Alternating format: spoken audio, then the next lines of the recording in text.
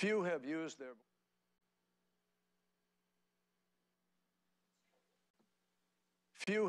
their voice in more profound fashion to shape the global climate movement than His Holiness Pope Francis.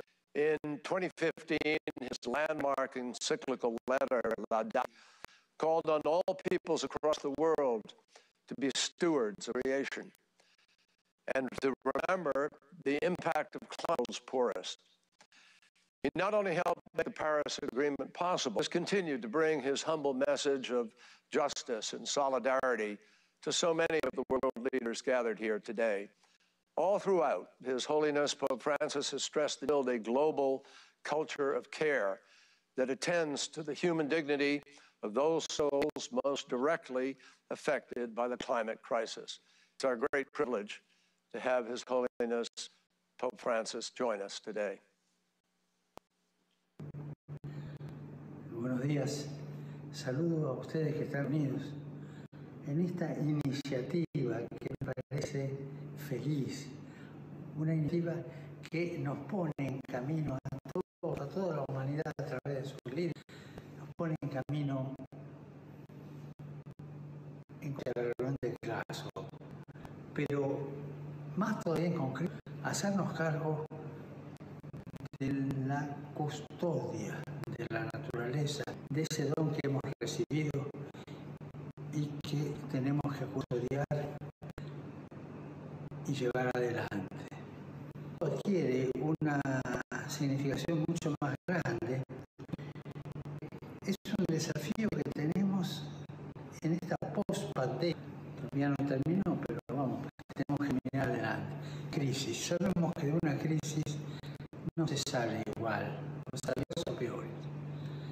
Y nuestra preocupación es mirar que el ambiente sea más limpio, más puro, observe y cuidar la naturaleza para que ella nos cuide a nosotros. Les deseo éxito en esta decisión tan linda de encontrarse y caminando hacia adelante los acompaño. Muchas gracias. Thank you, Holy Father, for that very important message. We're very grateful to you. It's my pleasure now to introduce the breakout sessions, Administrator Regan of the EPA and Secretary of Agriculture Vilsack and Secretary of Homeland Security Mayorkas. Good day, everyone. I'm Tom Vilsack, Secretary of Agriculture, States of America, and I'm certainly honored to be here moderating today's panel. Many thanks to President Biden and Vice President Harris for having the foresight for creating this platform for discussion and collaboration. I want to thank all of the outstanding and impressive panel of ministers that have across the globe who are with us today.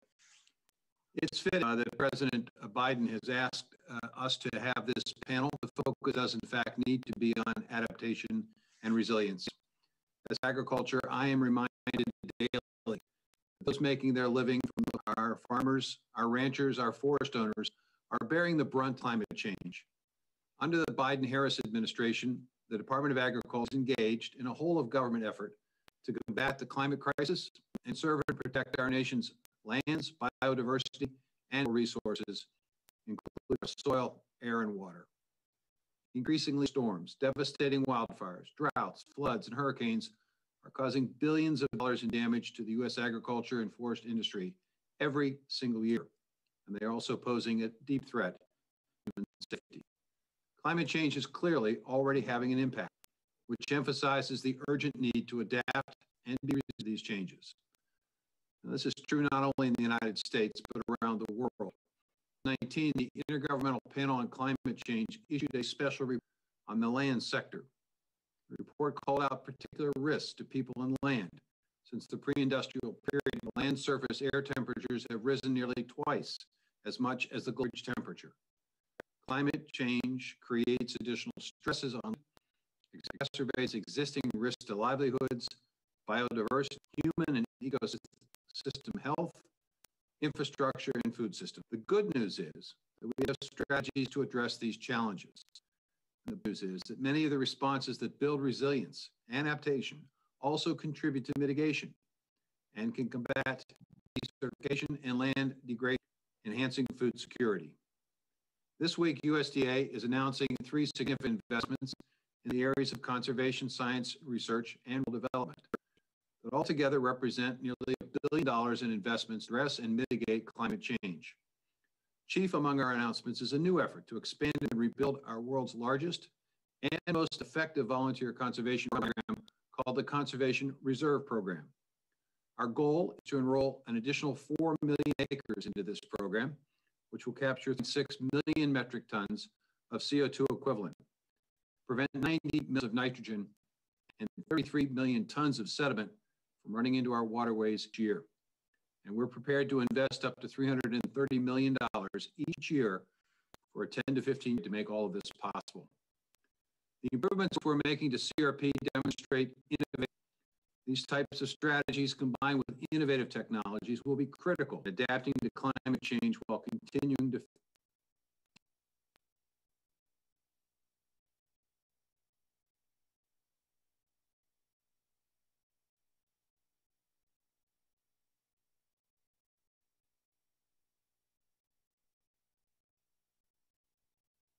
and make economic sense.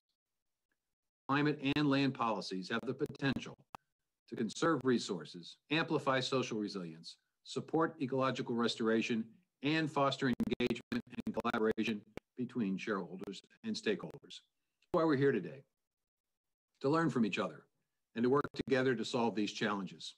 This month, President Biden released his budget for 2022. The budget highlights key investments to address climate change, including building clean energy projects, investing in resilience and disaster planning, prioritizing environmental justice, and increasing investments in innovation and science. USDA, we propose to invest heavily in climate preparedness to support the health and resilience of public and private lands, with investments in science and a greater ability to address catastrophic wildfires, and supporting America's soil areas and their ability to cope with the changing climate. These investments show the innovation needed to adapt to climate change. The budget also reflects the United States climate leadership internationally. It supports global climate action by $1.2 billion to contribute to the Green Climate Fund to help developing countries reduce emissions and adapt to climate change. The budget also proposes $480 million to support other multilateral climate initiatives, including 100 international climate adaptation programs. This is in addition to the $91 million from the Department of State and the U.S. Agency for International Development, which will be assisting developing countries in adapting to climate disruptions, expanding clean energy and reducing landscape emissions. We're investing in research to sustainably increase agricultural productivity, livelihoods, and adapt and build resilience to climate change, all while reducing greenhouse gas emissions and sequestering carbon. There'll be more news tomorrow on investments we'll make with our partners to strengthen agricultural research and climate, so stay tuned. The theme of today's session is managing water in a changing climate, safeguarding food security, and protecting public health and security from climate impacts. Change is likely to diminish continued progress on global food security to tackle these challenges. We want to take an opportunity now to turn him over to Secretary of Homeland Security, Alejandro, who will offer a statement in support of our efforts. It is a pleasure to speak with all of you today as we explore, innovate, and adapt to the realities of the climate emergency. Homeland Security, I am deeply aware of the impacts this both our national security and our collective global security. At the department, we must and we will do more to address the climate crisis. Under President Biden's leadership, we'll implement a new approach to climate change, adaptation, and resilience, and we will do so with a sense of urgency this problem demands. Further, we negative effects of climate change on people around the world, including vulnerable populations, creates additional migrant and refugee populations. It is vital, then, that we act to reduce emissions and to promote resilience and adaptation, both as a department and with our partners, which is why I am excited to announce a series of new actions today. First, I have launched a Department of Homeland Security Climate Change Action Group, a coordinating body at the highest leadership level. The Climate Change Action Group will include every senior leader from across the department and report directly to me in order to drive urgent action to a climate crisis. The scale of the emergency is only ready. We'll refocus and elevate our efforts.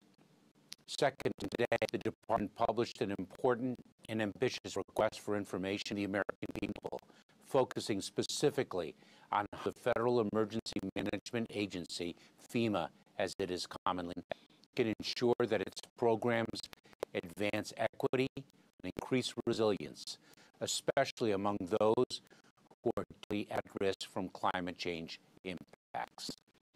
The public we receive will help FEMA to perform its time-honored mission of helping people before, during, and after disasters under modern conditions. In the coming years, we will reorient FEMA so that it achieves its long-standing goal of building a culture of preparedness in the context of novel risks, above all those posed by climate change. Finally, we are finding new opportunities across the department to promote environmental sustainability. For example, DHS, our department, is leading the way in the adoption of electric vehicles with the goal of electrifying 50% of our fleet by 2030. I forward that the Department of Homeland Security is a department of tackling the enormous challenges presented by climate change. Our partnerships will be the key to success. For too many years, too little has been done. Now is the time for action. I welcome this panel of ideas for how we can support each other and work together to reduce emissions, to create jobs, to help those among us, and to ensure that our nation and the world to build stronger and more resilient communities. Thank you, Mr. Secretary. Because climate change is a global challenge, it obviously unites all of us, and we are in this together. I'm excited to kick off the discussion today, and I look forward to hearing from all of you on what your countries are preparing for these. I'm going to turn now to a set of questions, starting with Mr. Van Nieuwenhuis from the Netherlands. She is the Minister of Infrastructure and Water Management and also Commissioner from the Global Commission. Madam Minister, I guess I'd ask, what does adaptation and resilience ambition look like to you, and what is needed to make these ambitions a reality?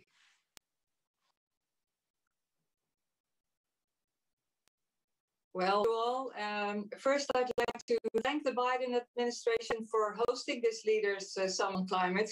You really are taking action. Since February, Special Envoy Kerry has traveled the world to step up action on climate, not only ourselves, but also for our children and grandchildren. Exactly 5 years after the signing of the Paris Agreement, we now know better how to safeguard their future. We know that education is one side of the coin, and the other is climate adaptation. And we must ensure that we are all able to deal with change, that we protect ourselves against rising sea levels and degradation of fertile lands. Our cities can prosper because we can prevent floods and heat waves, and that we make our infrastructure resilient to extreme weather. All of this is about survival. And the good news is that investing in adaptation pays off. We're talking about the adaptation dividends, the economic imperative. In 2018, I initiated the Global Adaptation and found Ban Ki-moon, Kristalina Georgieva-Gates willing to co-chair its proceedings. And the message in the Commission's report is loud and clear. Investing the necessary $1.8 trillion in climate adaptation over the next 10 years could generate $7.1 trillion in net benefits. By hosting the first Global Adaptation Summit earlier this year, the government brought together more than 30 world leaders to raise ambition on adaptation and resilience. And this was an adaptation action agenda that will guide our work decade of action. Adaptation by countries hit hardest by climate change was actually a key topic at the summit. And on that issue, the Netherlands is ensuring that its defeat is equally focused, 50-50, on mitigation and adaptation. And I'd like to repeat my Prime Minister Mark Rutte's call to the world at the climate adaptation.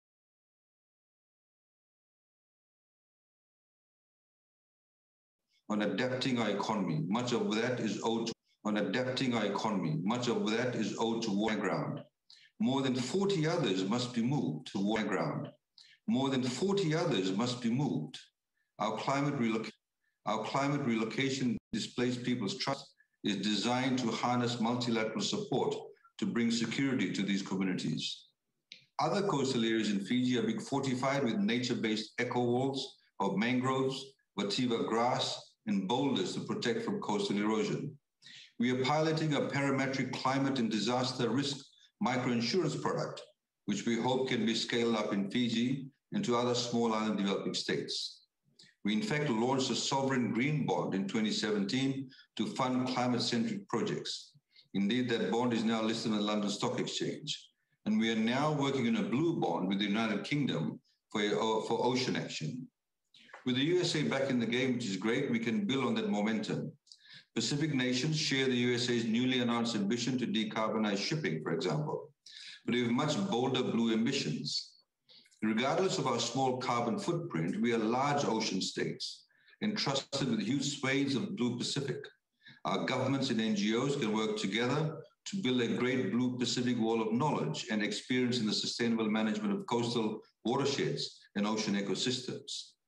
And the inescapable half of the climate adaptation, as mentioned earlier on. Adaptation demands American leadership, innovation, ambition, and finance on a scale that more than compensates for the last 4 years. Since Winston, we've had 12 more cyclones that have struck Fiji, each one a devastating reminder of the damage to the climate that has already been done. We fully support the USA in holding major emitters accountable.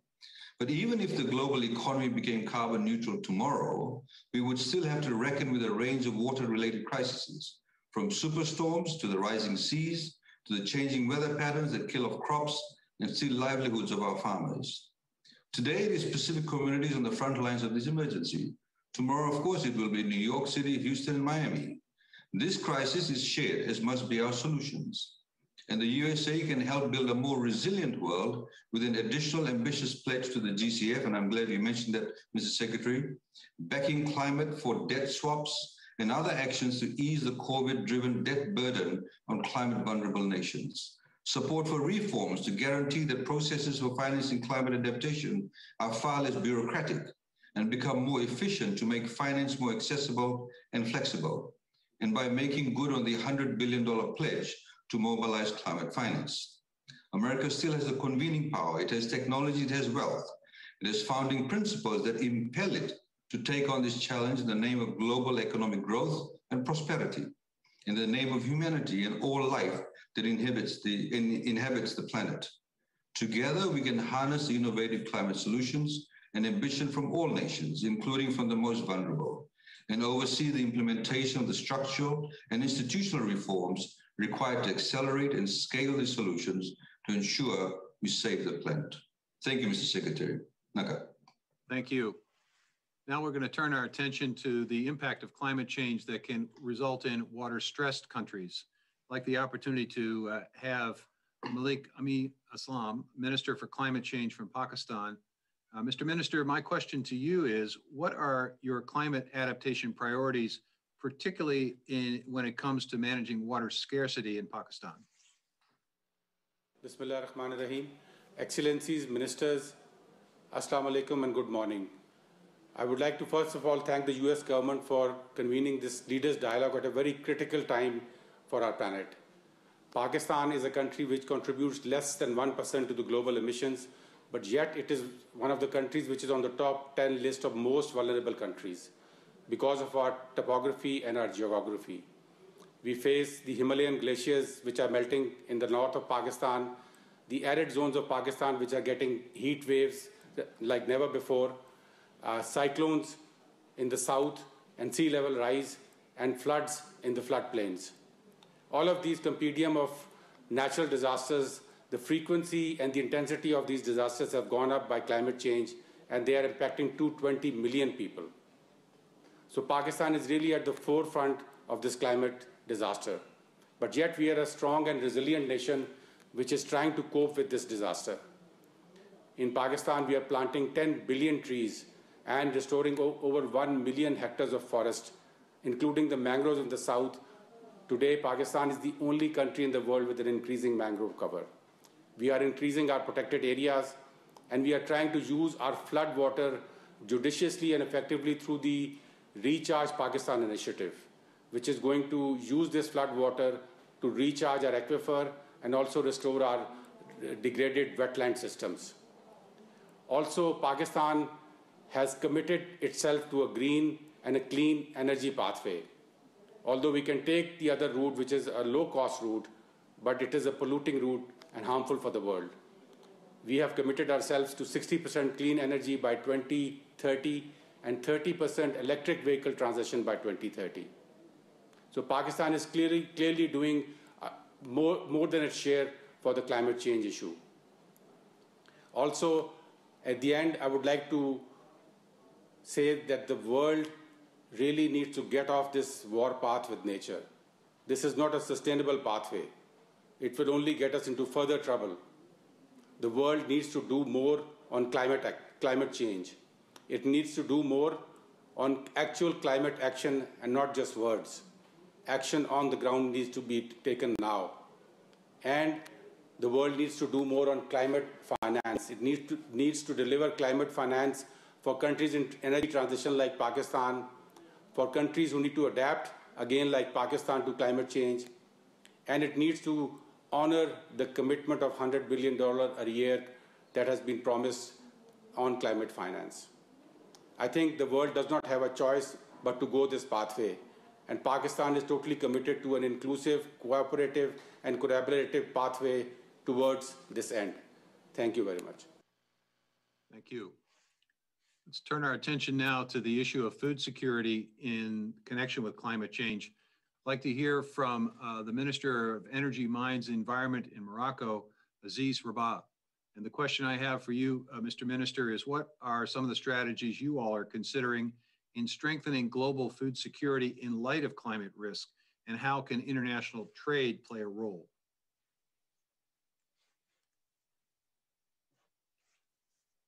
شكرا على هذه الدعوة الطيبة، وشكرا للولايات المتحدة الأمريكية على تنظيم هذه القمة. طبعا رغم أن بلادنا لا تساهم في انبعاثات الغازات الدفيئة إلا بحوالي 0.18%، إلا أنها ليست في مأمن من تداعيات التغيرات المناخية. هناك تأثر كبير جدا على مستوى الموارد المائية، تأثر كبير على مستوى القطاع الفلاحي، على مستوى الصيد البحري، ثم أيضا تأثر كبير على مستوى المدن الساحلية. وأيضا كل ما يتعلق بالتنوع البيولوجي والأوساط الطبيعية، بلادنا الحمد لله تحت المرتبة الثانية في التنوع البيولوجي على مستوى البحر الأبيض المتوسط، ولكنها مهددة بسبب هذه التغيرات المناخية. طبعا كما يعلم الجميع، وخاصة الذين يتابعون تجربة الدول الصاعدة ومنها المغرب، أنه الحمد لله بلادنا ملتزمة منذ مدة بمواجهة يعني كل ما يتعلق بالتغيرات المناخية وكل ما يتعلق بالبيئة. ولذلك يعني عندنا استراتيجيات أفقية مثل الاستراتيجية الوطنية للتنمية المستدامة، والتي تشمل كل القطاعات وكل المجالات التي نصت عليها أهداف التنمية المستدامة. ثم أيضا استراتيجية طموحة في مجال الطاقات يعني المتجددة، والتي أعطت نتائج كبيرة وكبيرة جدا، سواء تعلق الأمر باستثمار عمومي أو استثمار وطني، سواء من داخل الوطن أو من خارج الوطن. لكن أيضا هناك مخططات لمواجهة تأثيرات يعني تغيرات مناخية على الجوانب المرتبطة بالأمن الغذائي. أولا هناك مخطط كبير، هناك استراتيجية كبيرة للماء 2020-2040، والتي ستتطلب حوالي 40 مليار دولار يعني في ال20 سنة المقبلة. ومن خلال هذه الاستراتيجية هناك مخطط قصير المدى ل7 سنوات تطلب حوالي يعني 12 مليار دولار. يتعلق الأمر طبعا ببناء السدود، يعني الكبرى والمتوسطة، ثم أيضا بناء محطات لتحلية المياه باستعمال الطاقات المتجددة، يعني وخاصة أن الحمد لله بلادنا غنية بشواطئها وبإمكانياتها الطاقية، ثم أيضا استعمال المياه العادمة، وهذا لكي نواجه الخصاص التي ستعرفه بلادنا في المستقبل فيما يتعلق بالماء، سواء تعلق الأمر بالماء الشروب أو تعلق الماء الذي نحتاجه للفلاحة، ولا سيما أن المغرب بلد فلاحي بامتياز. هناك أيضا استراتيجية جديدة للقطاع الفلاحي، يعني استراتيجية جديدة بعد النجاح في المخطط الأخضر للسنوات الماضية. الآن عندنا استراتيجية للعقد المقبل فيما يتعلق بالقطاع الفلاحي. طبعا الهدف منه هو أن نصل إلى الأمن الغذائي، أن نساعد الفلاحة الاجتماعية، أن نساعد التنمية في المجال القروي، في المجال الريفي، ثم أيضا أن نستمر في تصدير الفلاحة إلى الأسواق الدولية. والهدف طبعا هو الحفاظ على المياه وتتمين الري الموضوع. Are trying to preserve our water resources and to provide clean energy for the agricultural sector. We also see the link between climate change and food security. We have a strategy in this regard for the fisheries sector.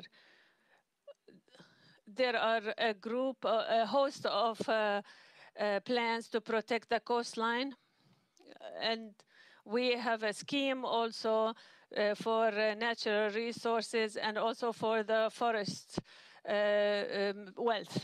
So we are trying to face deforestation in this area and in a sustainable way. Of course, I have to also mention that the issue of climate change and its relationship to water or water security or food security or energy or the environment or natural crisis, which also have plans in place to address at the national and in the local levels. Morocco is committed to work with international committees and organizations. We attend summits and we'll have heavy presence also at the COP26. Morocco has fully adopted this summit. And also in the previous summit, we launched a qualitative initiative to support agriculture in Africa, and we have many qualitative projects in this regard. There's also the Blue Belt initiative to protect our sea wealth. So we have several initiatives related to fragile areas, such as the Congo Basin and other areas in Africa, related to water in Africa, and clean energy to developing countries, especially African countries. Also at the national level and the international level, Morocco is fully committed to help and to assist world leaders in this regard. So we hope that big countries will also increase their contributions so that we can develop a financing mechanism and system that would help countries face this climate change. So we have to strengthen the confidence and trust between developing countries and developed countries so that we can adopt a green economy and address all problems facing the different sectors. And thank you. Thank you, Mr. Minister. Now I'd like to call upon Varut Silpath Archa, Minister of Natural Resources and Environment for Thailand. Mr. Minister, as a member of ASEAN, how has Thailand addressed the impacts of climate change, specifically on the issue of adaptation and food security, to better contribute to the nations and area of Southeast Asia and broader regions?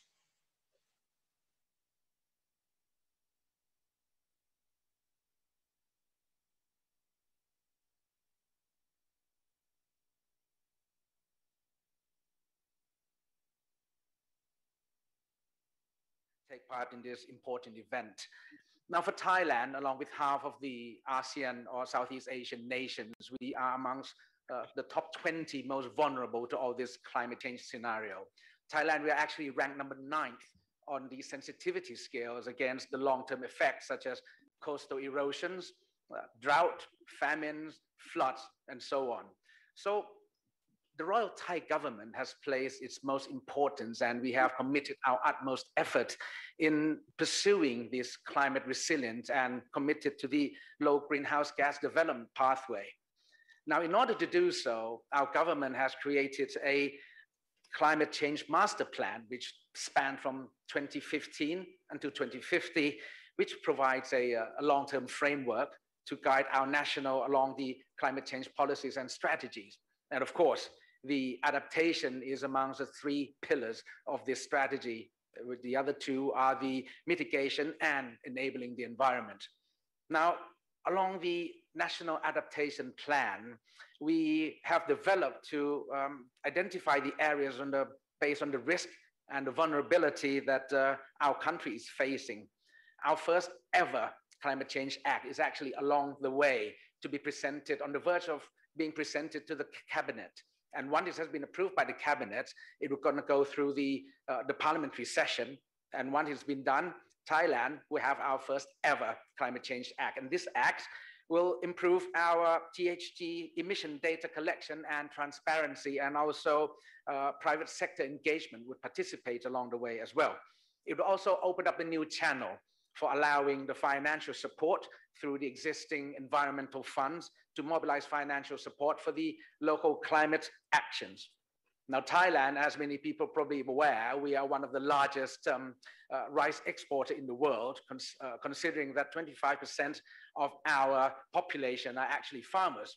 So we are also facing an adverse impact from climate change, floods, extreme drought, and so on and so forth. So Thailand, we are implementing the sufficient economy philosophy, which was pioneered and implemented by our late King Rama IX. And it has been applied by the Ministry of Agriculture and as a guiding concept to build the climate resilient in the agricultural sector. By implementing His Majesty's philosophy, the three principles of the moderation, prudence, and social immunity, incorporating with the local wisdom, would allow our farmers to move towards the more sustainable agriculture and to improve the adaptive capability of our farmers. In Thailand, Rice Nama is a good example of the project exhibiting the co-benefit between mitigation and adaptation. With funding support from the Nama facility, it will help to transform our rice industry from all the supply chain, from growing the industry all the way to the table to become the low carbon production line. Now, Thailand in 2019, we chaired the ASEAN chairmanship.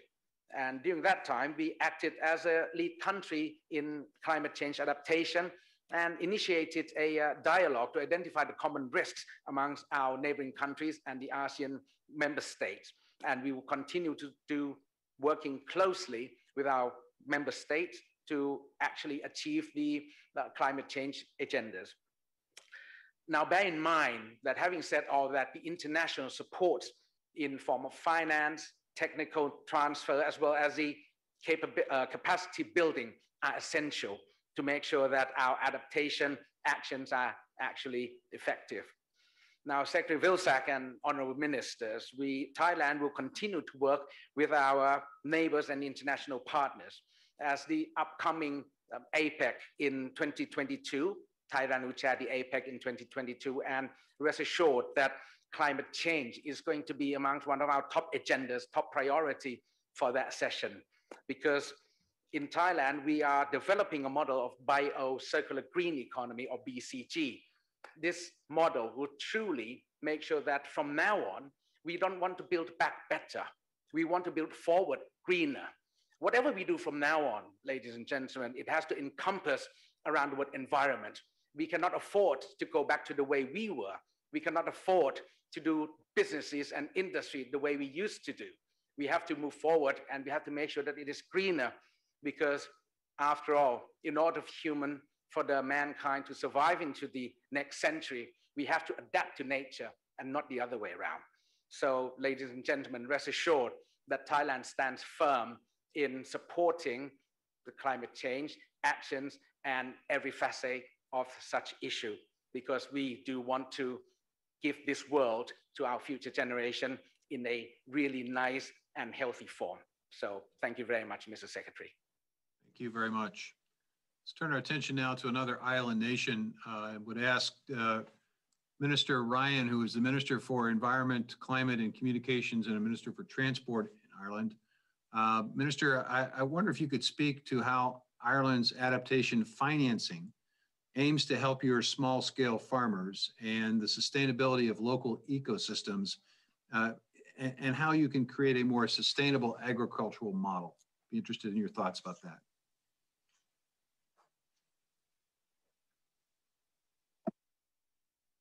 Mr. Secretary, thank you. And before I answer the question, can I just say, firstly, to thank President Biden for the leadership that's been shown today. And also, it's just an opportunity to say that I think Ireland is also ready to step up to the plate. Just yesterday, we introduced new climate legislation in our Parliament, which commits us to climate neutrality by 2050 at the latest, and a 51% reduction in emissions by 2030, as the Paris Climate Agreement obliges us to do. We also want to help in every international effort to deliver on that agreement. We do so with a certain humility, recognizing how much we've yet to do, also realizing that we're all frontline defenders in this challenge, and that our security will only be guaranteed when our neighbours' security is also assured. And on Earth Day, recalling that when we say neighbour there, we mean every country, those living in every continent. That's the only way that this will work. Our international development policy has to reflect that interconnection.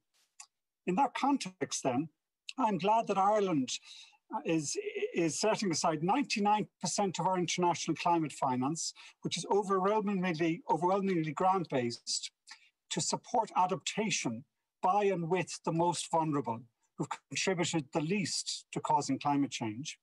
And we're now seeking to at least double the percentage of our official development spending on climate finance by 2030. This, my key message here is that supporting climate adaptation and resilience in agriculture will be critical to achieving the ambitions of the Paris Climate Agreement. Can I agree with what I heard my Dutch colleagues say earlier, that adaptation and mitigation have to come together? It's one of the lessons I think we need to learn.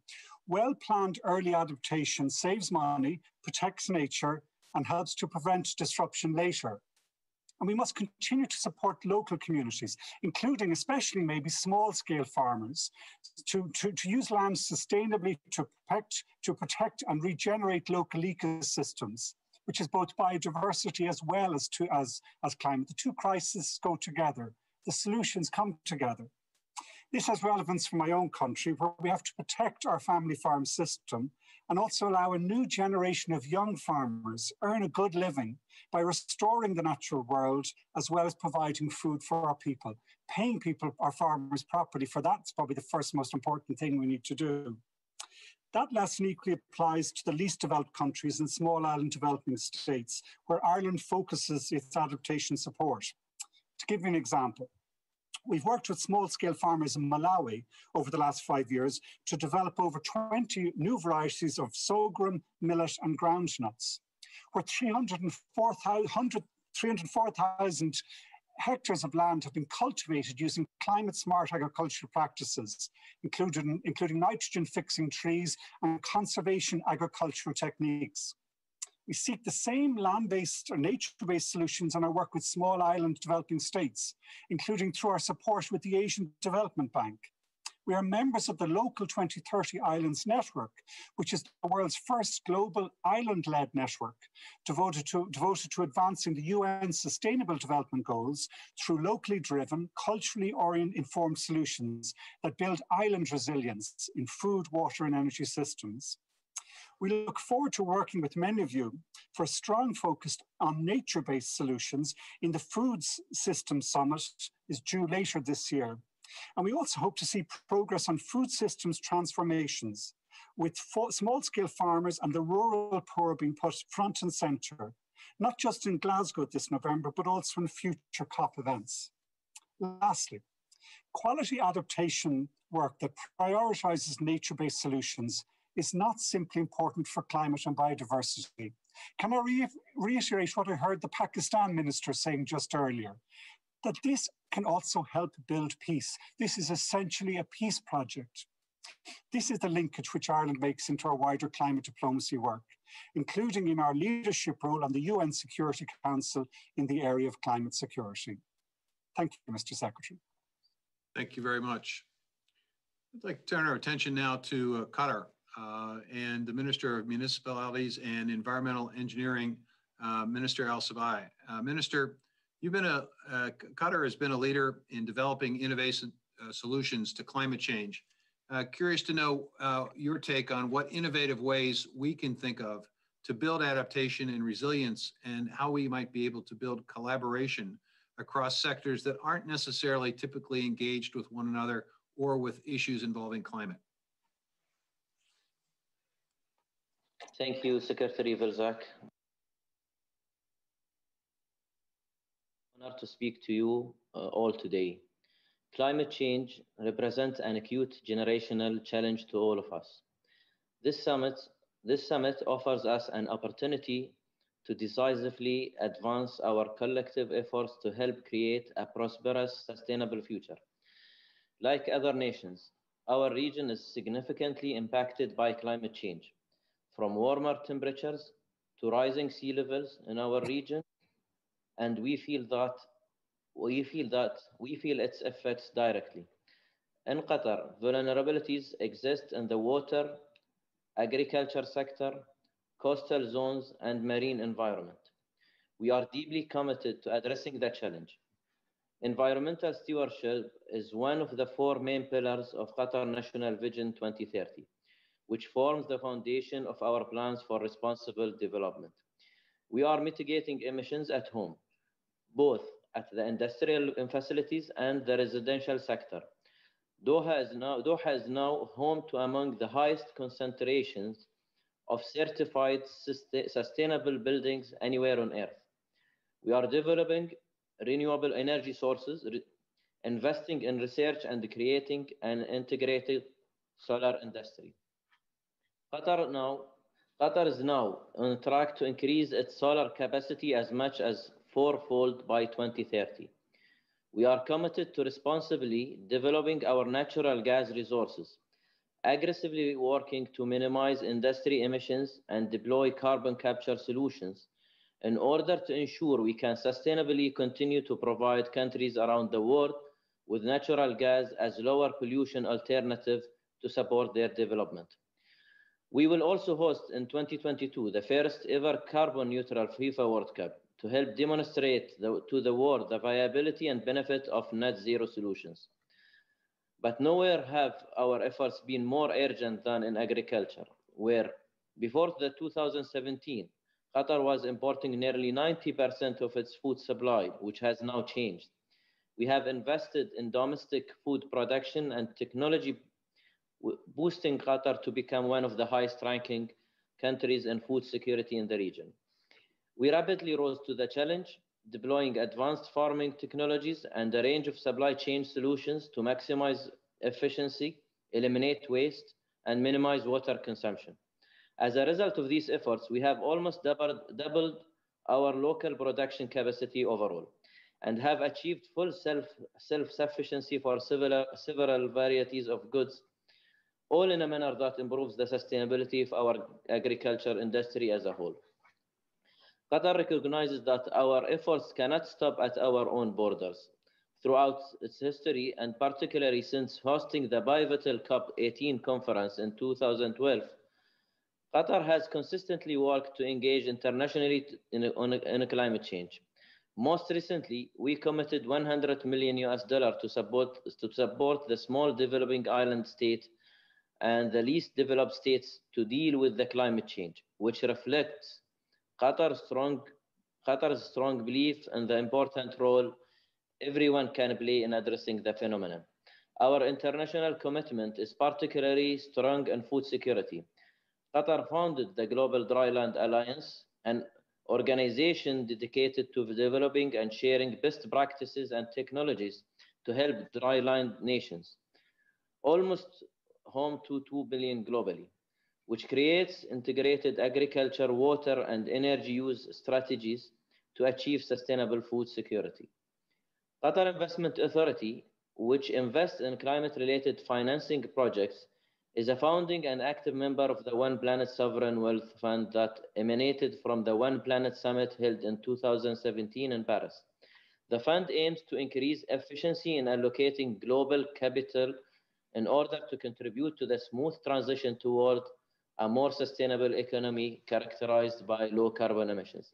In 2019, Qatar made a $20 million contribution to the UNDP Accelerator Labs network in 60 developing countries to tackle the world's most pressing sustainable development challenges.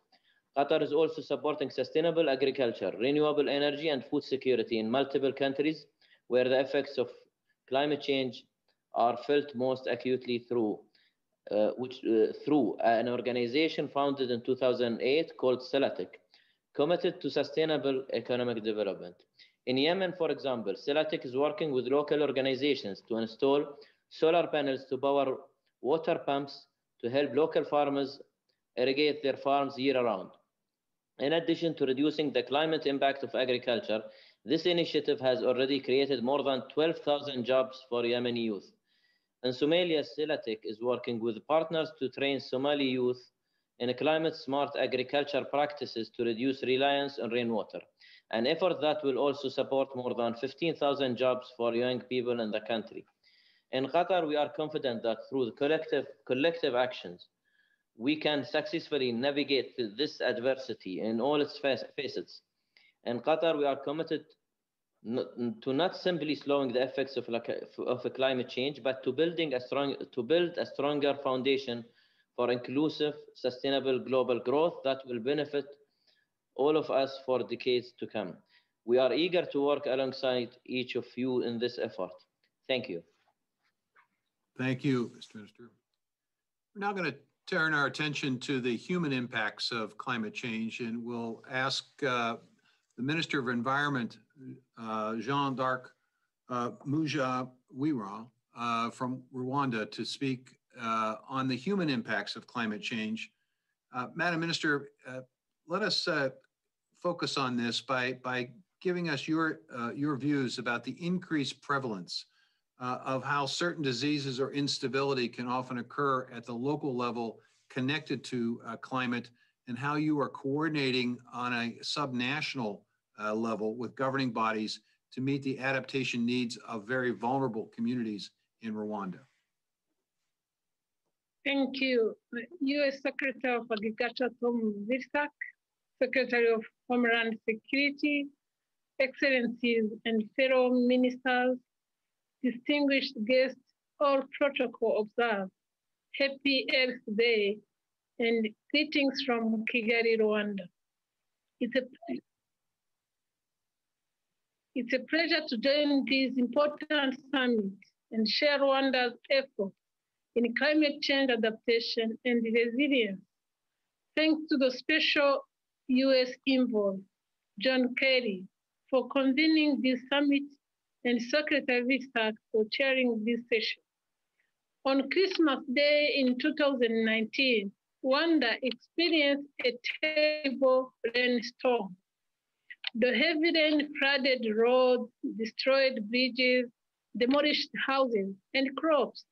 Tragically, 12 people lost their lives. Just 2 weeks earlier, the government had made the difficult but necessary decision to relocate people living in wetlands, especially in the capital city, Kigali. What happened on Christmas Day could have been much worse without the government's decisive action. Hundreds of lives were saved.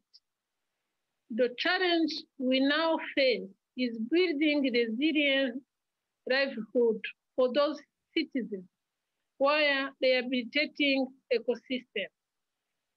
That is why we created the Rwanda Green Fund as a financing vehicle and catalyst for green investment to respond to the country's needs.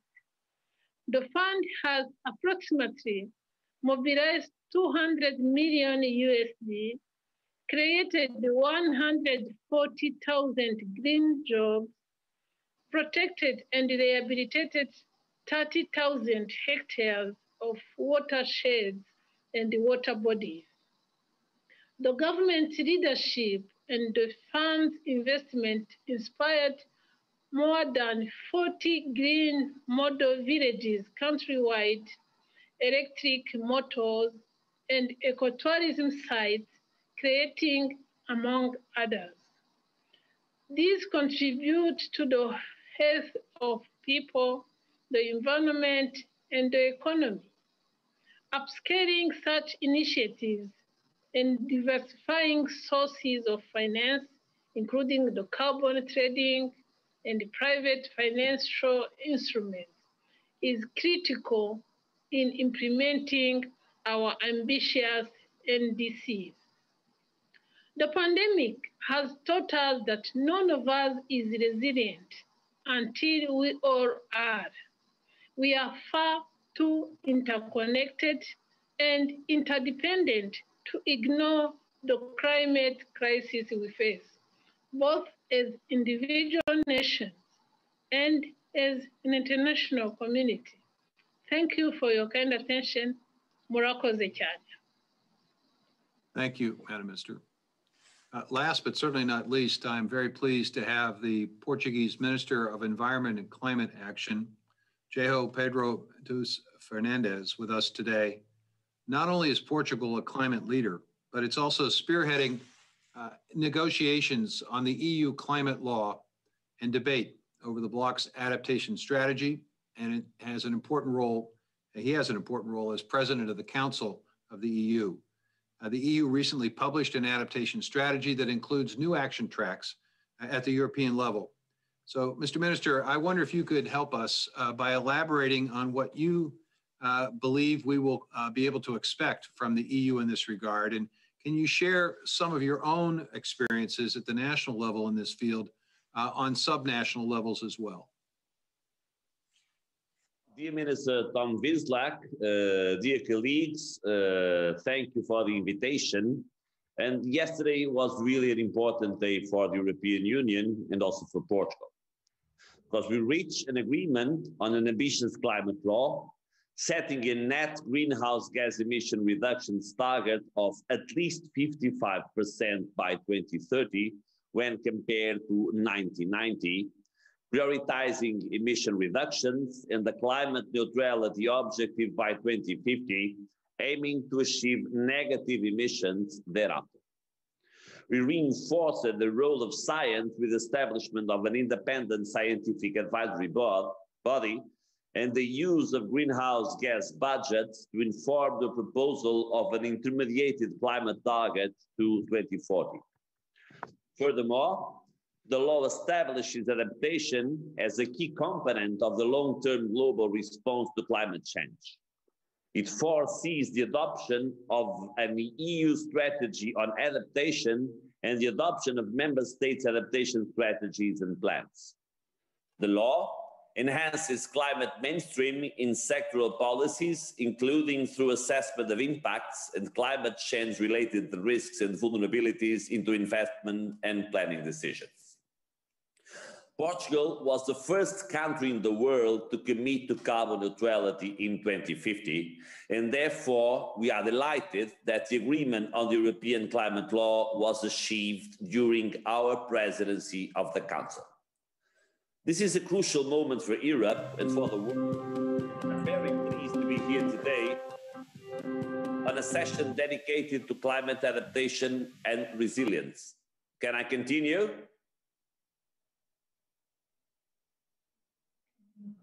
Can I continue? Yes, you may. Please do. So Portugal is committed on raising ambition on adaptation under our presidency of the European Council. We are fully committed to ensure that the EU continues to engage effectively in the various activities that pave the way to COP26 in Glasgow. The European Commission adopted a communication on a new EU adaptation strategy that provides a long-term vision for the EU to become a climate resilient society in 2050, namely by making adaptation action smarter, more systemic, faster, and aiming to stepping up international action. Our aim is to accelerate adaptation actions in different streams, such as nature-based solutions, and in different settings, either at local or individual level, towards just resilience. Picking up from the Portuguese context, adaptation is a central aspect of our policies with particular focus on territory and water management, as Portugal is one of the European countries most affected by climate change. For that reason, adaptation is also a key element of Portugal's recovery and resiliency plan to recover from the pandemic COVID-19. I'm proud of the progress made on building capacity on adaptive management at subnational level, where action is better fitted to the local circumstances. Currently, our territory is almost covered with subnational adaptation plans, and now we need to have a deep reflection on its governance frameworks. An important piece for this process will be the ongoing work on the National Roadmap for Adaptation, updating narratives supported by climate risk assessment. This roadmap will help us in identifying investment needs and costs, including the costs of inaction. Strategic adaptation projects and measures will be identified to further support our adaptation policies on the ground. The cooperation with other countries, notably with African countries, will also be key to improve resilience. Tomorrow, Portugal will be hosting the EU-Africa Green Investment Forum to engage with local actors, debate new ideas and share solutions for the common problem of climate change in order to make countries more competitive and resilient. Portugal and the EU are ready to engage multilaterally to share our own practices and experiences and learn from others. There is no doubt that we need together to act now to avoid inaction costs and the worst impacts of climate change. Thank you. Mr. Minister, thank you very, very much. And my thanks to each and every member of the panel today. I think we've identified that this is indeed a shared crisis and that we have a shared responsibility in meeting the crisis. The need for innovation as well as investment so that we can develop that transformed circular green economy that will provide economic opportunity and environmental security. Certainly appreciate the willingness of all to stay with us today. Appreciate the opportunity to share best practices today. And I look forward to continued conversations on this very important topic. Hope to see everyone at COP26. Thank you very much.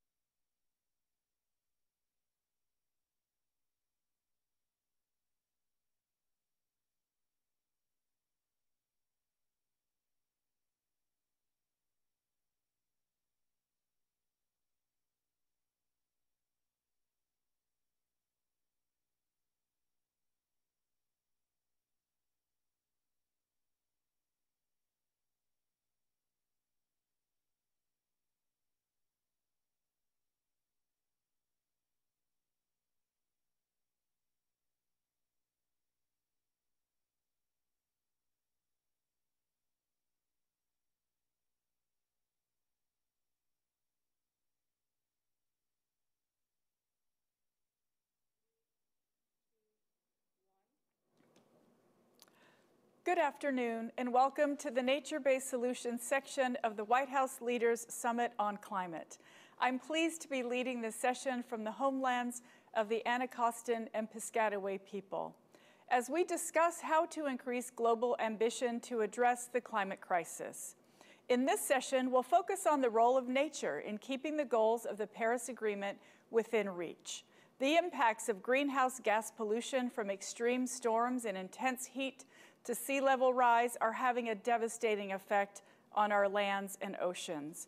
At the same time, nature provides us with solutions to the climate crisis.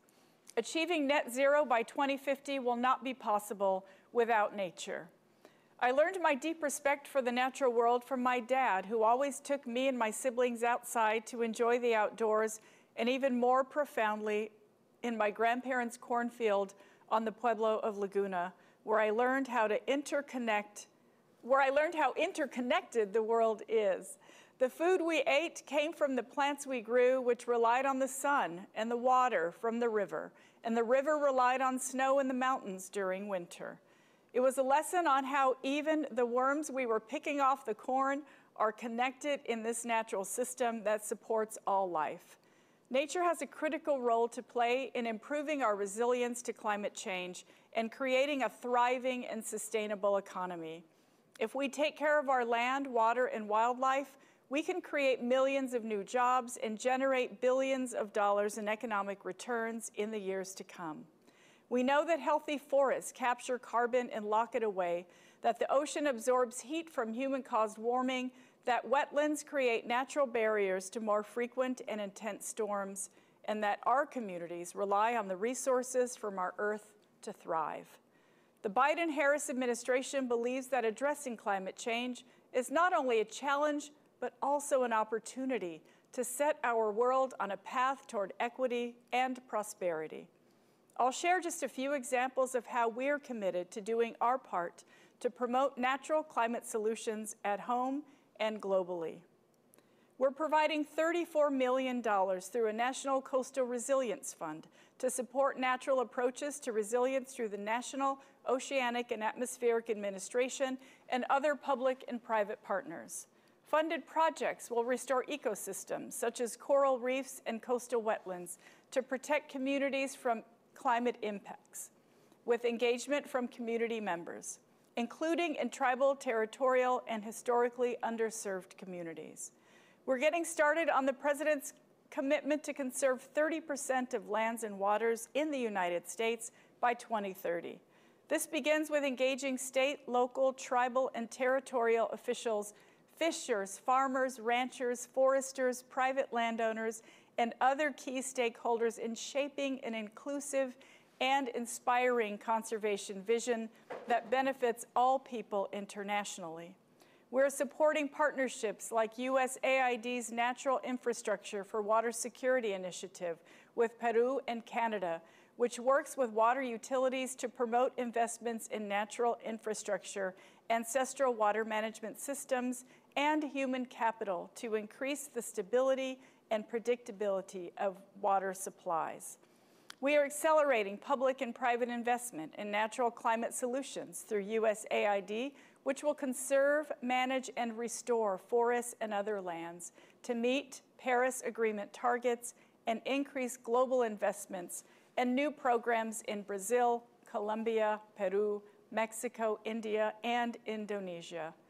We are supportive of proposals to protect the Southern Ocean through the 3 marine protected area proposals under the Convention for the Conservation of Antarctic Marine Living Resources. And as you heard earlier today from our counterparts in the United Kingdom, we're launching the LEAF Coalition that will contribute more than $1 billion to tropical forest protection to help achieve net zero emissions globally by 2050. It will take all of us working together and with nature to address the threats that climate change poses to our world and to build a more sustainable future for generations to come. It's now my honor to introduce the panelists who will be participating in our discussion on how each of our countries is working to support nature-based solutions.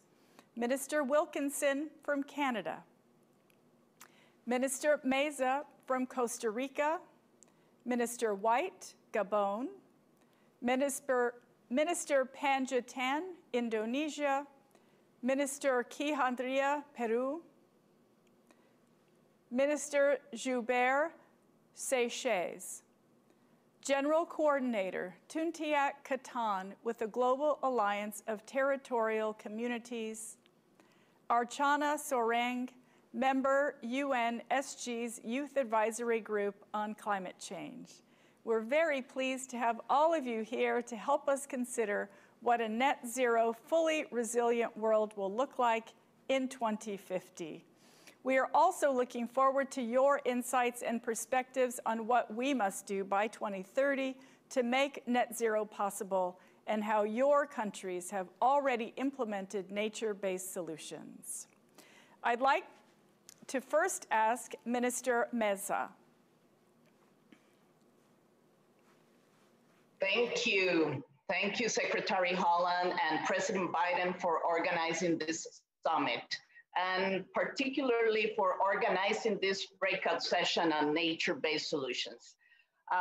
We have been hearing how nature is critical to address the health crisis we are facing, but also biodiversity and climate crisis. We need this integrated approach where nature-based and ocean-based solutions are key components to achieve the Paris goals. But we need to also recognize that nature is an asset. The nature also provides welfare, but also economic growth. And I will say that my country, Costa Rica, has proven that this is a pathway for a robust economy. A recent report evidenced that our protected areas, that our national parks, have provided financial benefits of over $2 million in 2018 alone, which represents almost 3% of our GDP. As you have noticed, when we created our national park system, we also catalyzed a new industry, which is tourism. And we have managed through this integrated approach to stop deforestation, but at the same time increase our income, our per capita income. So I will say that this is a clear vision, and this is why we are including nature and ocean-based solutions in our long-term strategy, in our decarbonization plan, but also in our enhanced NDC, because we really believe that this is part of this solution. And we strongly support multilateralism, and it is so good to see United States back on this track. And for this reason, we also launched the High Ambition Coalition for Nature and People.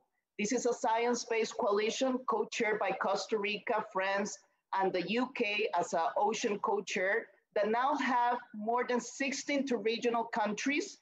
And the coalition focuses its efforts on the protection of 30% of planet's land and ocean by 2030. So I will say that this is how this future looks like. We need to protect 30% of land and ocean in 2030. This is a concrete goal. And it is also so good to hear that the US is also committed at the national level with this goal. And we need action. It is not only about commitment. And for this reason, we're also included and working with our indigenous people and local communities. And we also think that they should be part in the creation of these protected areas and of course in their management. We are seeing, we are hearing, they have this knowledge, they are the stewards of these natures. And it is so important to also include them when we are talking about creation and protection of new protected areas. But we also want to walk the talk. And for this reason, Costa Rica is working in increasing its marine protected areas, MPAs, that right now we're having 2% of these to 30% in this year. And this is something that we see, it is very ambitious, it's a huge task, but we're taking this with responsibility because we know that this is a decisive decade. One element that I would like to highlight is the importance of mobilizing more resources towards nature. And for this reason, we welcome the launch of the LIVE Coalition, especially the timely results-based finance windows, which provides necessary support for countries with high ambition like ours. Thank you, Secretary. I will leave my reflections here, and I'm very open and enthusiastic in hearing the views of the other panelists. Thank you so much, Minister. That is incredible. Now I'll turn to Minister Flavien Jouvert of Seychelles, who provided recorded remarks for our session on how blue carbon ecosystems have been a priority for his country, as have marine protected areas, which are often referred to as a triple win, providing climate, biodiversity, and food benefits. We'll turn to that video now. Excellencies, I am honored to participate in this panel with other leaders from around the world. Seychelles is a large oceanic state, reliant on the ocean for many things, including our food security, economic livelihoods, and preserving our cultural traditions. We are also rich in marine biodiversity. Our waters support some of the largest and most biologically diverse marine ecosystems on the planet. Because of this, and to strengthen ocean biodiversity, conservation, resilience, sustainability, and productivity, Seychelles is currently protecting 30% of its EEZ, an area of some 400,000 square kilometers, as marine protected areas, which is nearly 6 times the size of the Republic of Ireland. The high biodiversity or no-take zones alone are the size of Great Britain. The Seychelles Marine Protected Areas has achieved the 30 by 30 or 30% by 2030 goal in 2020, which scientists say is crucial to safeguard marine wildlife and help mitigate the impacts of climate change a decade early.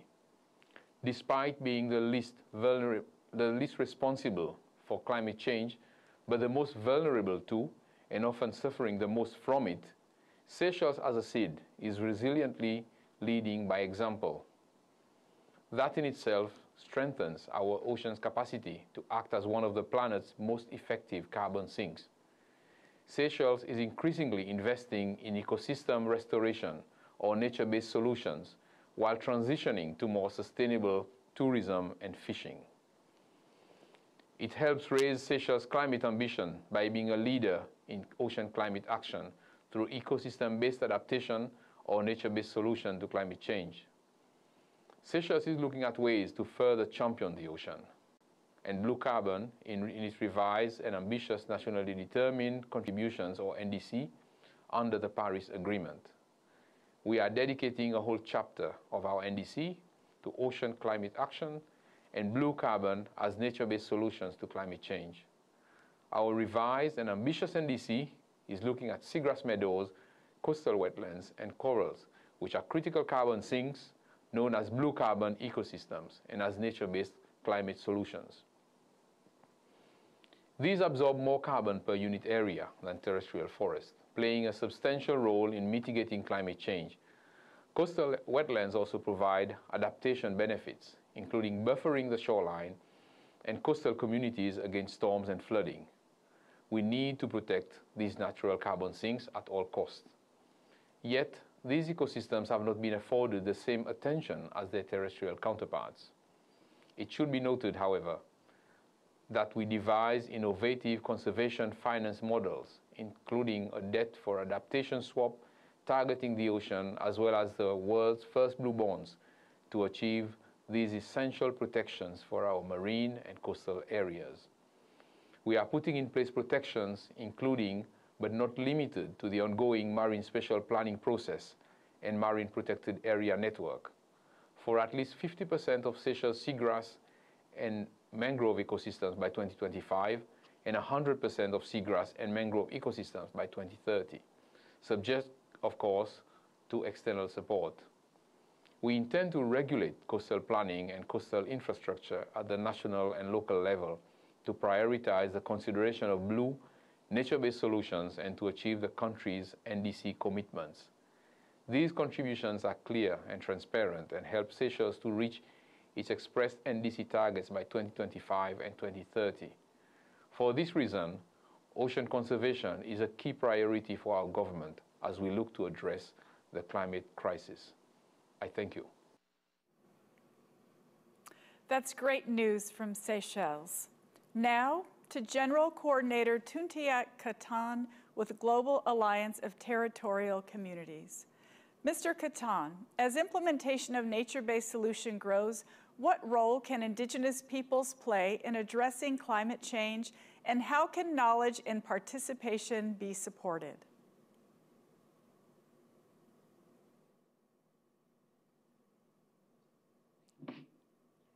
Un saludo a todos. Primeramente, agradecer por la invitación. To all of you, first of all, I would like to thank President Biden and for his invitation. Thank you, Madam Secretary, and to all of our panelists. My greetings to you from our alliance, which is made up of Indigenous peoples in the Amazon, Indonesia, Mesoamerica, and a part of the Congo Basin. The issue of nature-based solutions is a crucial issue. From Indigenous peoples, these organizations of the Global Alliance, we have in our power 800 million hectares of tropical forests worldwide, which makes up almost 80% of US, 80% of the size of the US. It's crucial for us to discuss this because we think that nature-based solutions also must go hand in hand with community-based solutions. I'm talking about communities, Indigenous communities, local communities, and urban communities as well, of course. Therefore, as custodians or as stewards of forests worldwide, in order to be more included in climate solutions, we require mainly that of these 800 million hectares, 50% of them are not legally recognized. So the first step is recognition of land rights. The second step is recognition of the contributions of local communities and Indigenous communities, meaning the contributions of Indigenous peoples with their forests and land, the contribution to mitigation, to reducing the effects of climate change. We also need recognition of traditional knowledge and practices in order to fight climate change. What does this mean? Adaptation and the resilience of Indigenous peoples who historically have been saying that the way we act as people, as humankind, and our economic policies in the world are not the right ones. It's great. It's such a good thing that right now, President Biden and many world leaders are thinking about this and putting serious change on the table. Now, we must start to carry out specific real actions such as restoring lands, mitigating climate change, protecting watersheds, which are practically some of the only ones left on the planet. And therefore, I say to you, my colleagues on this panel, that Indigenous peoples are the solution, and we have been historically. Science is proving now that we have been right, and therefore I invite President Biden and global leaders who were a part of this event. I say to you that it is within your responsibility and political will to change this trajectory of destruction and climate collapse on the planet. We as Indigenous people are here, we are willing, we have been ready historically, demanding that actions change. And we must stop the killing, the persecution of Indigenous peoples and stewards of forests who are protecting forests, seas, fresh water. I extend my greetings to you. I commend you for this initiative. My greetings to all ministers who are here so that we may begin to fight this together to tackle this challenge. Why? Because if we start acting now, we save ourselves. It's not a matter of saving animals or the planet. Rather, we will be saving humanity. Therefore, we must work directly with organizations, with the structures of the indigenous movement at the national level, but also at the international level. My greetings to all of you, and the solution lies in all of us and in all of you. Thank you very much.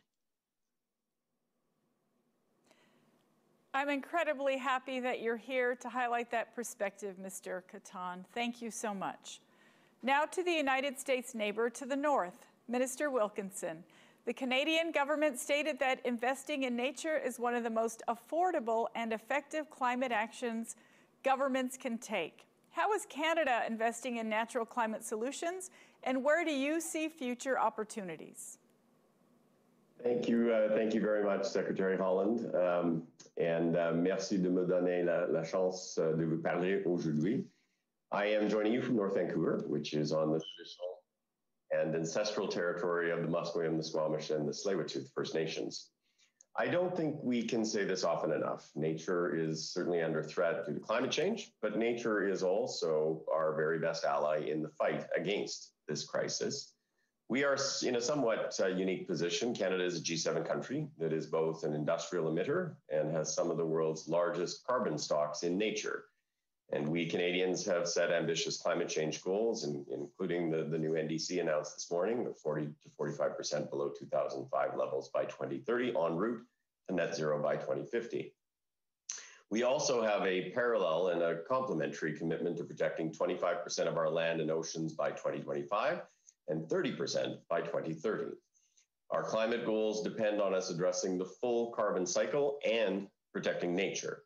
And nature is our ally. It absorbs CO2 from the atmosphere. It can protecting intact nature and ensures that carbon is not released. And thirdly, it's also an essential buffer to adapt to climate change. Mais les cibles ne remplacent pas les actions. Avant tout, il faut assurer la santé de tous les écosystèmes qui sont à la base de la vie. This week, we introduced the federal budget, which committed an additional historic $4 billion for land and ocean protection to get us to our 2025 target. I'm happy to say this budget also recognizes the very central role of Indigenous-led conservation and Indigenous Guardian programs to our progress. As we work with our American partners on Indigenous-led conservation, part of the Biden-Trudeau roadmap, we look forward to collaborating on a North American perspective. We also recognize that this is a global challenge that requires global leadership and that will guide our cooperative investments in nature-based solutions in developing countries. We must ensure our financial system has incentives to protect intact carbon and biodiversity-rich natural areas. Protecting carbon-rich natural systems is certainly good for nature, for the climate, and for people.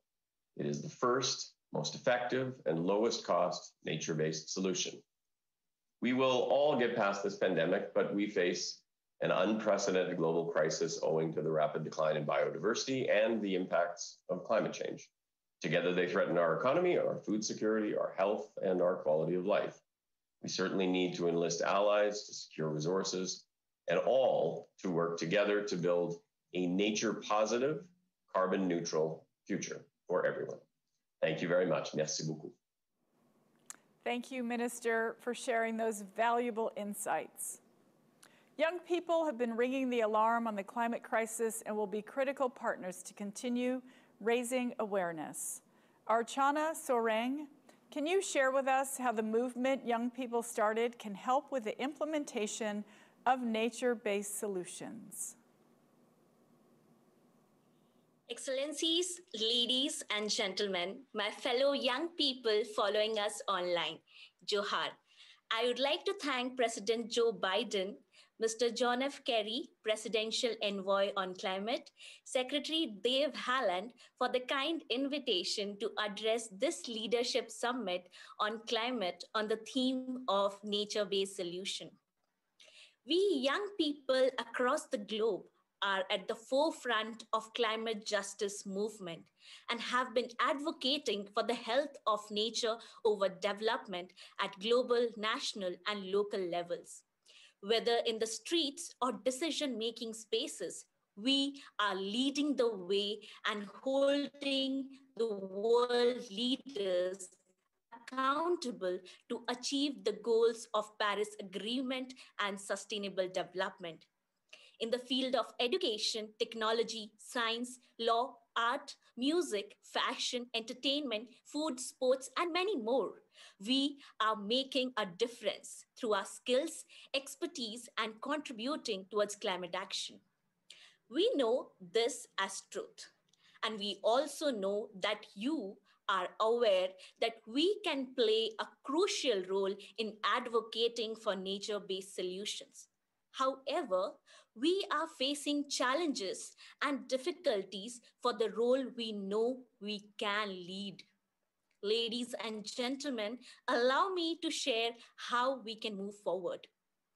We need you to prioritize protection and meaningful leadership of young people with the guiding principle of intergenerational and intersectional equity while adopting nature-based solutions, along with creating job opportunities for the young people.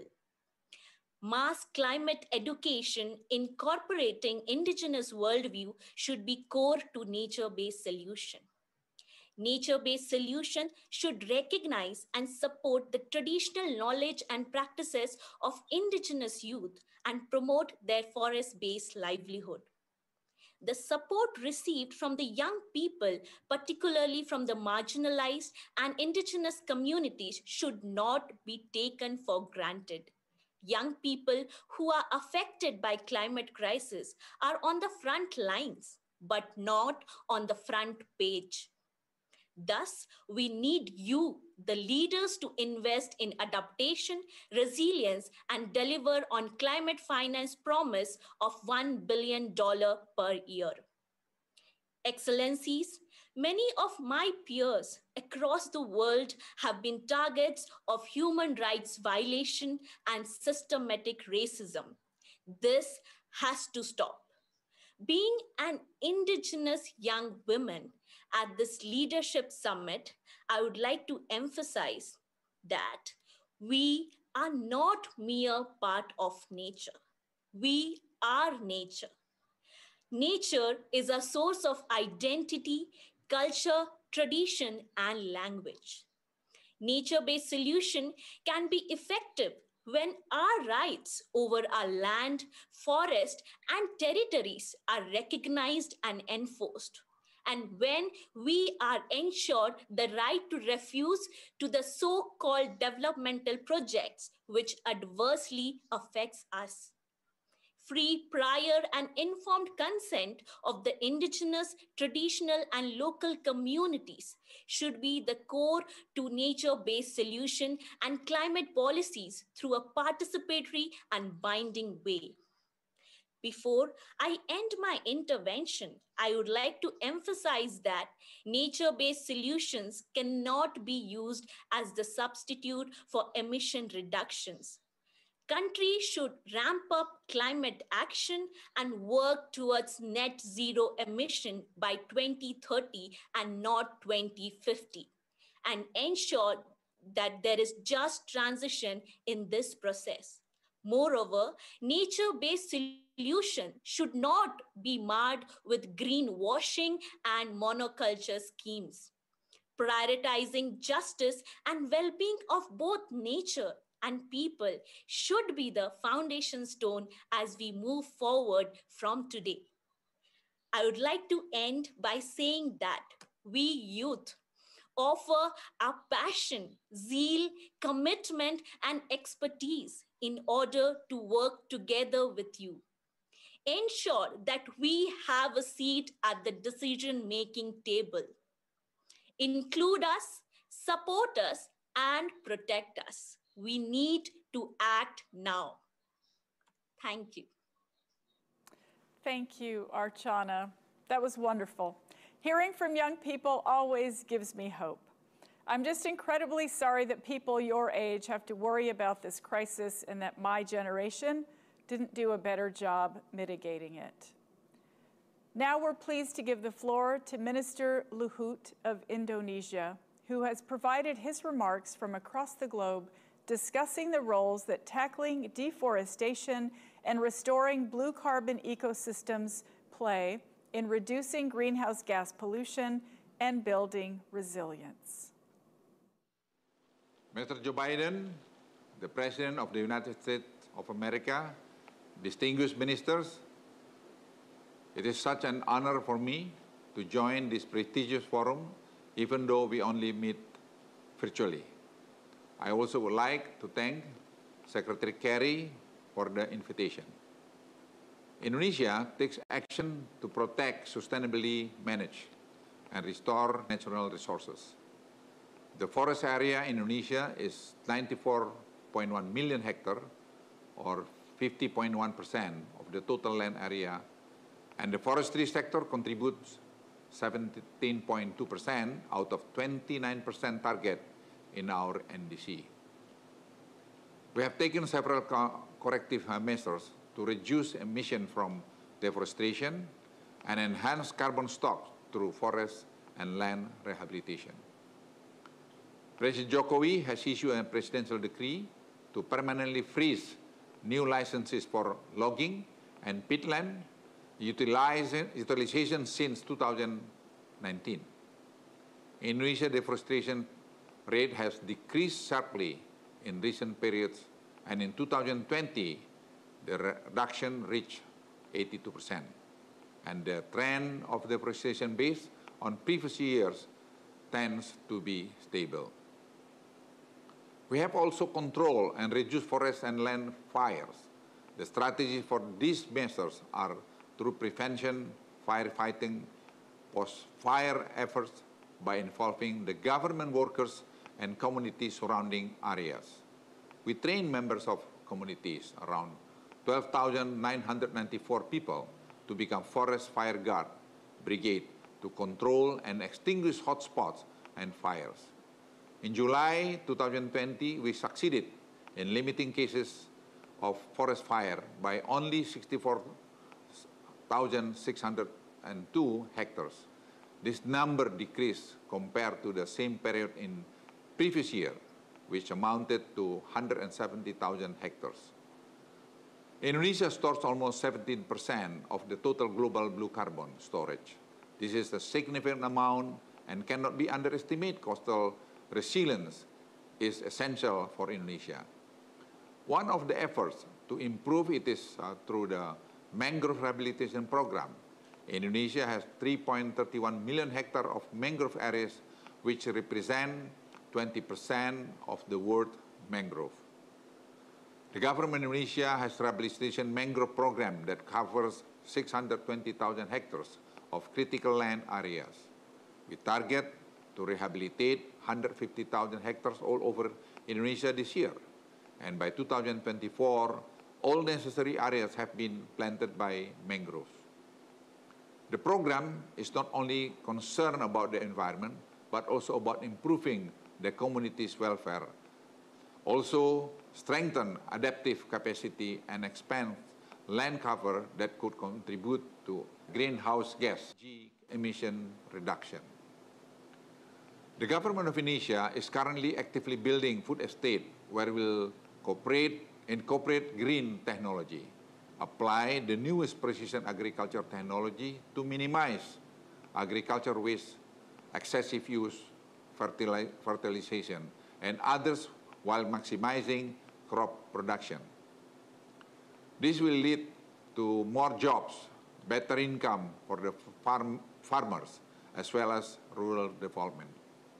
Additionally, in Central Kalimantan, we combine dual goals to improve the fertility of peat soil for more profitable agriculture, at the same time also control wildfire that can release a substantial amount of CO2 that to the atmosphere through applying extensive water management intervention.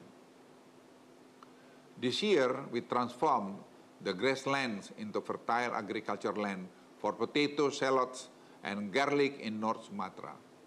Lastly, Indonesia will be chair of G20 in 2022 and ASEAN in 2023, and we will prioritize climate change and support emerging economies and developing countries to achieve global climate ambition.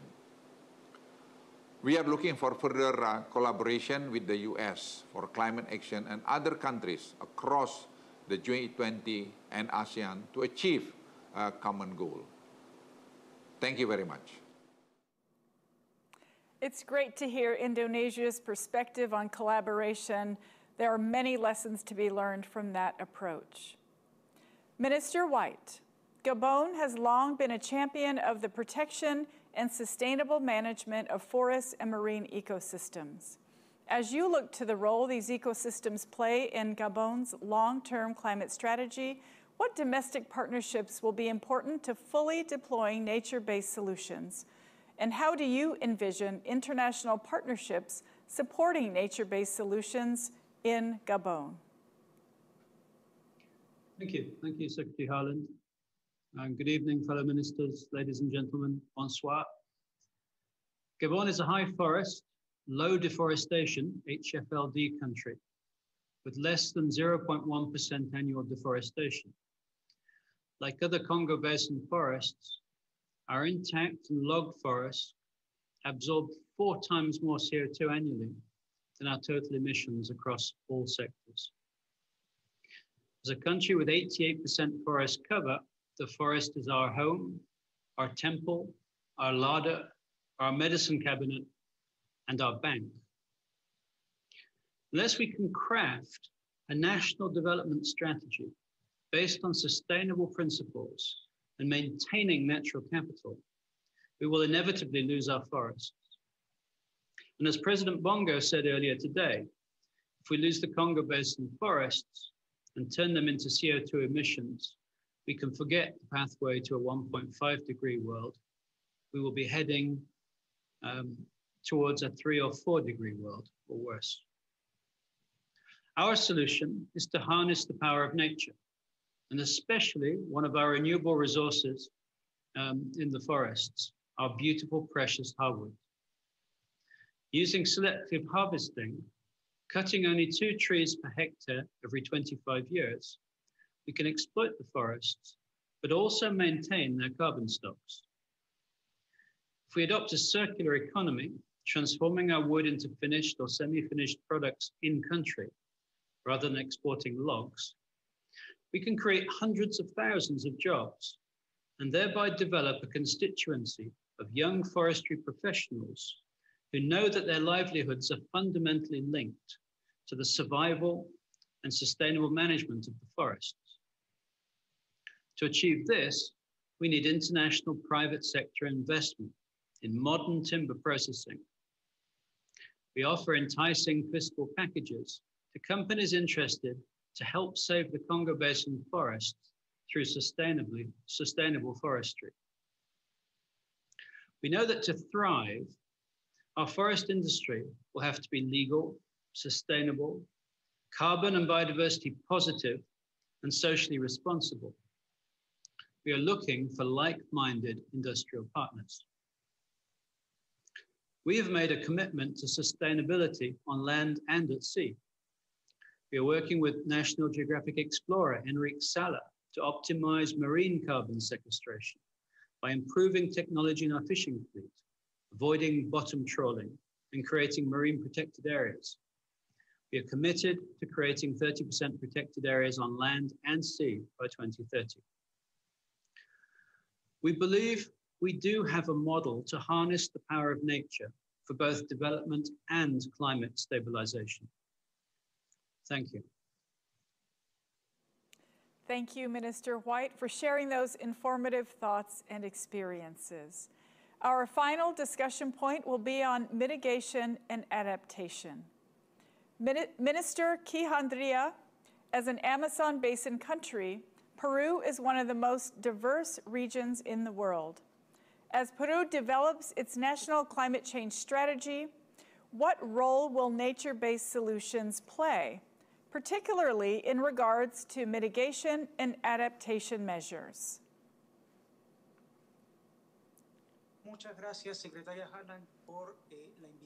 Thank you very much, Secretary Harlan. Muy bien, desde el Perú. Quiero enviarles un gran saludo desde Machu Picchu. Sí, este no es un fondo virtual. Como se diría en inglés, this is the real deal. ¿Y por qué estamos aquí? Porque estamos queriendo enviar un mensaje desde un punto que es reconocido como la cúspide del desarrollo de la civilización andina. Una civilización caracterizada por su capacidad para el desarrollo de soluciones basadas en la naturaleza. Es precisamente lo que estamos discutiendo el día de hoy. La cultura andina mantiene esa capacidad. De hecho, el día de hoy, buena parte de nuestras comunidades originarias mantienen las soluciones basadas en la naturaleza como parte de su acervo de soluciones a problemas de desarrollo, a problemas de bienestar. Y en ese sentido, desde el Estado peruano, queremos Peru wants to acknowledge this role that nature plays and that is very important in a country similar to ours. Therefore, we have been working in different processes. First, to establish a framework to approve the framework of climate change in 2018, to have the National Adaptation Plan that now is being sent to Congress and basically is an adaptation based in ecosystems. And we want those issues to be the guiding road.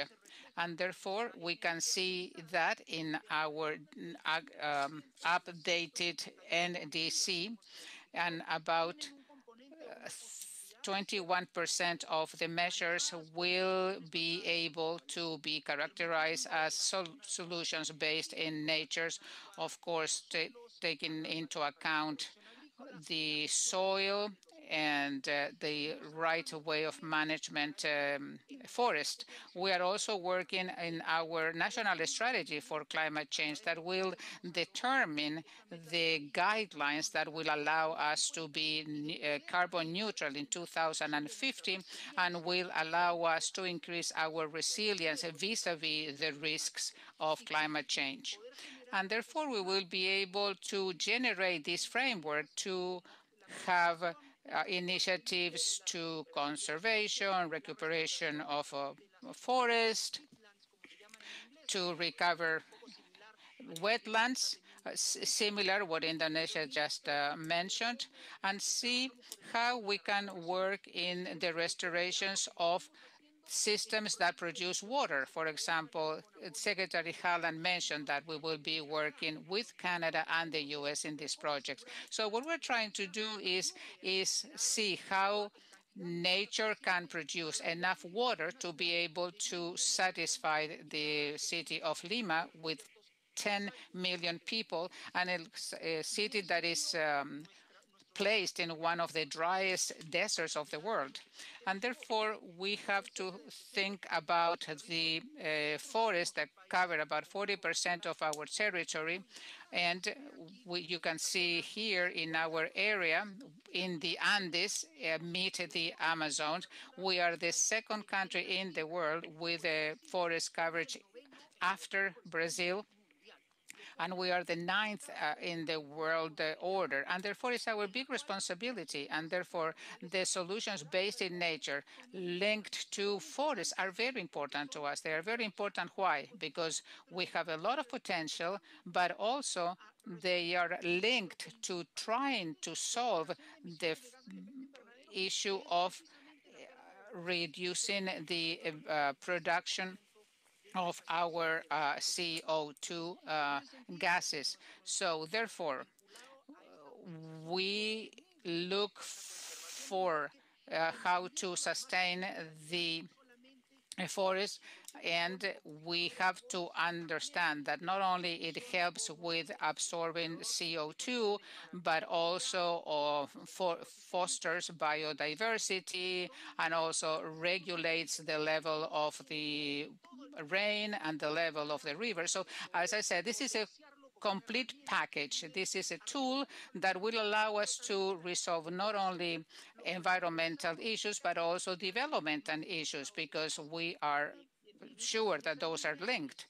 And therefore, our work now is centered into how to work with the different sort of forests that we have in our country. And we are working in an initiative that is pay per result that we work together with Norway. And it seems that the US and UK would like to join us in this effort. We are trying to see how we can renew it because the first stage has already been completed. So for us, it's very, very good, and we're very hopeful that new initiatives will be launched, because this will allow us to reach the goals that we have committed. Goals to technology, technical assistance, but also financing, because that is a key issue. Financing that has to come not only from international community, but also the private sector. This is something that we are working on in Peru right now, and also the public financing that has to change the way it works. It has to see nature as a very important actor. In the last months in Peru, we have been talking about nature is coming back. That's our logo. And I think that that logo is something that is very important. And I hope that the new government that will take over July 29th, we hope that they will maintain this, and therefore we will continue understanding that nature has a key role. It's not a rival. It's not something that we have to dominate. It's our ally. It will allow us a better well-being, our survival, and therefore that is what is in danger right now. And we see that we are always a crisis like COVID or some of the other ones that we might be able to see in the future. Thank you so much. Minister Quijandría, that's amazing. And I know that we can learn so much from the indigenous peoples of Peru, who continue to live traditionally using nature as their guide to plant their crops, gather water, and pass down their knowledge to future generations. I want to thank all of you for joining this session today and sharing your tremendous insights with us. My Pueblo upbringing taught me that we have an obligation to protect each other and work together so that everyone can thrive. I learned something from each one of you today, and I want to be a resource for all of you as we continue to work together on nature-based solutions that will ensure we have a sustainable and equitable future.